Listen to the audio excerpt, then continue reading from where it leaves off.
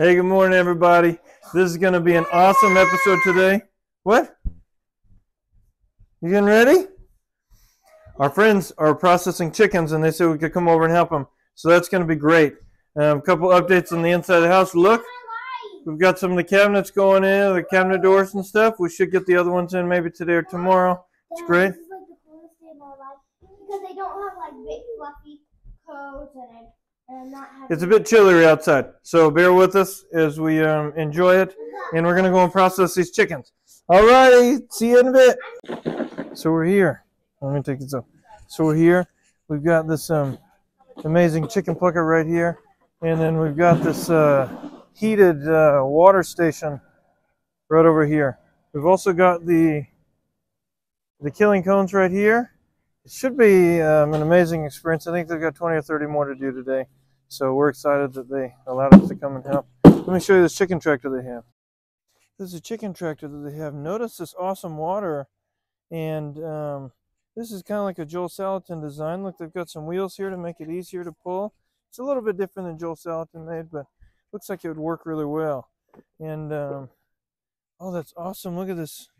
That's probably their feeder, where you can just drop the food down right here and then have it go down there for them. I love that design. That's cool. Are you all excited? Are you excited? Are you pumped up?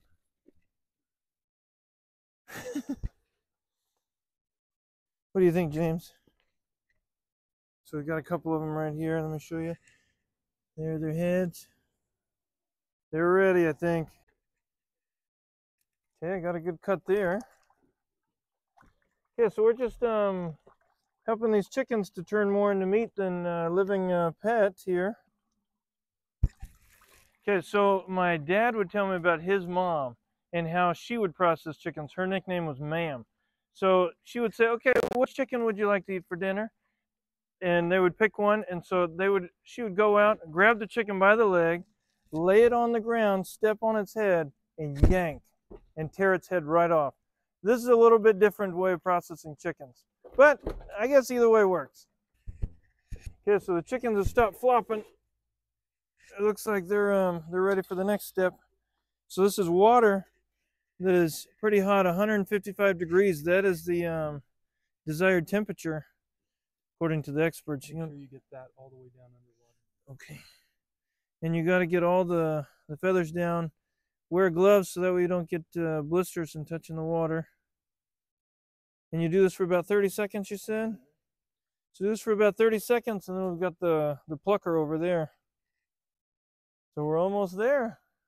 Getting stuff. Okay, so let's Woo!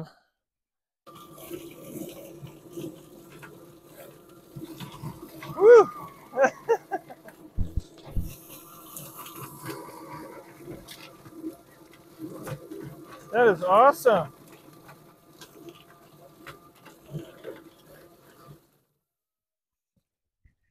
Now look at this. Hardly any feathers. Isn't that amazing?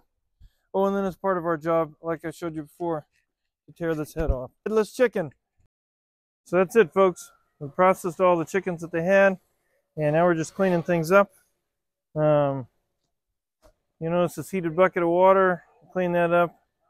The death cone's right back there. No more blood. All that's cleaned up. Yeah, it was a pretty good learning experience. First time I've ever processed chickens. So, yeah.